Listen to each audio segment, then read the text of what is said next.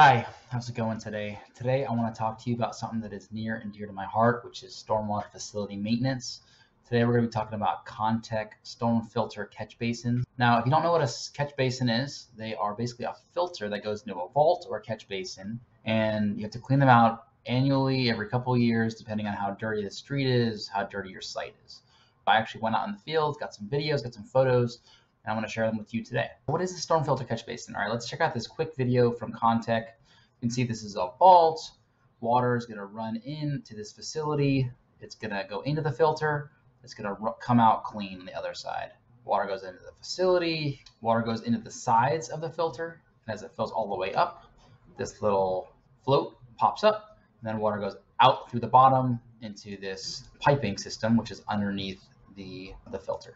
So the outsides and the top of these, especially the very bottom area down here, these areas are going to be the dirtiest, you would guess, but all the way up. The first thing you're going to want to do to clean out the cartridges is you got to pull off the vault cover lid here.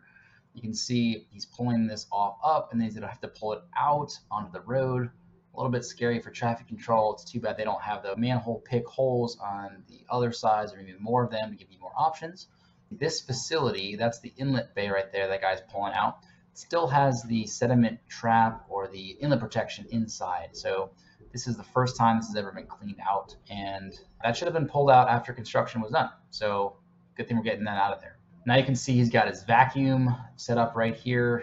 That's going to be connected to a vac truck, or in this case, a trailer and truck, and they're going to be sucking that out, blasting with a pressure washer and sucking out all the sediment and soot. All right, next up, we're going to look at this guy who's pulling off what's called the hood on top of it. I'm going to show this one again. You can see the plastic hood he's pulling off with his hand really easy, and he's going to expose the media, which is right below that. All right, in this video, he's picked this up out of the cartridge hole, and now they're blasting it with a pressure washer. They're spraying off all the dirt on the outside. This is really nasty and dirty. This is a pretty busy, and he's basically blasting it out while the vac truck sucks it out. He's rolling up the new cartridge. These are pretty heavy. I mean, you could lift them without blowing out your back. I think they weigh like 100 pounds. I mean, they come in different sizes.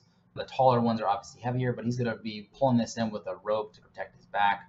There we go. I mean, they're a lot lighter when they're dry media. The media inside is pretty lightweight. It's made of zeolite, perlite, and GAC, all less dense than water, all things that will float. And you can see all they do is they drop them in, and it's just a quarter turn. You're just twisting this thing right back in. Installing these initially is quite easy. It's the pulling out the old ones that are wet and heavy, full of dirt, that is more tricky, more hard on your body. I'm going to show you a couple of photos here as well. So here is the vac truck. You can see behind here, this looks like about a 6-inch size vacuum. It's pretty large. These guys are pulling out this with the same rope and hook setup as he had before. You can see how much strain he's got in his face. This is for the people who want to get a workout. You can see all the dirt and soot on top of that hood. Now they're sucking out the inlet bay, which is in the middle of this. This is where the water initially goes into. And this is what it looks like when it's all clean. So they're going to suck out all the dirt and soot below the filter. So there shouldn't be a lot in there, but there is, and then it's going to look reasonably clean when it's done. And there's all the dirt and soot on top of. All right, so now they've pulled off the hood, and you can see someone, probably my coworker's taking a picture here. And that's all the media that's inside. It's going to be sopping wet and just full of dirt. And actually, this isn't actually that dirty. The stuff at the top should not be dirty. If you remember that from the video, water is going to flow into the bottom, and so the stuff at the very top shouldn't be dirty. It's the stuff below and then higher up that's going to be dirtier and dirtier. And there's the vac truck sucking it out. There's the pressure washer. All right, here's a different scene. You can see the weather's different. And this is actually a truck and trailer setup.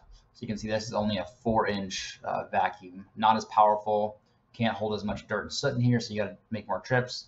You can get a vac truck in, definitely preferable. They're parking on the sidewalk, not recommended, but sometimes it's the only way. Sometimes it's safer to do that than parking in the street, depending on what traffic control setup you have.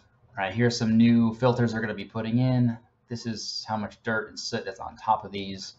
You can see this is pretty gnarly. I don't think these have ever been maintained. This is the first time. There's the trailer with the truck. Thanks so much for checking that out. I hope that has been helpful and will help you make better stormwater facility design decisions. Storm filters are an important part of treatment for our facilities, for our roads, for our project sites. learning how to maintain them, learning what goes into it is really important. Thanks so much and have a great one.